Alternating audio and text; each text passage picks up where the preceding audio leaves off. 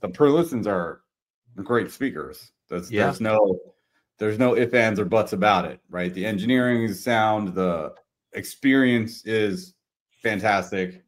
Yeah.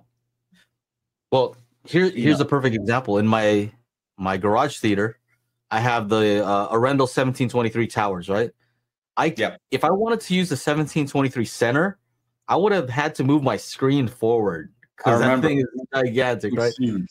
So it's like, oh man, I was using the Encore C6 center before that one, and it fits without having to move it. So I'm like, if I calibrate this and I just keep the C6 and the Arendells, like, of course I'd rather have the Arendelle just for the thought of it, right? But it wouldn't. Yeah. Anyway, after calibrating it, do you think that I notice when something pans from left or right, or does it sound seamless?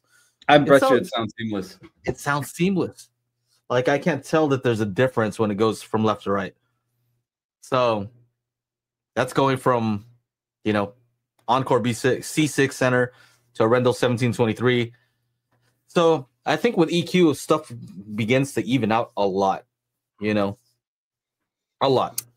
And that's kind of like the thing. If the speaker has, can handle like some good, if it measures well and if it has good directivity, then it'll take to EQ well. And if you're running something like Dirac and using Magic Beans and Spatial Audio Calibration Toolkit,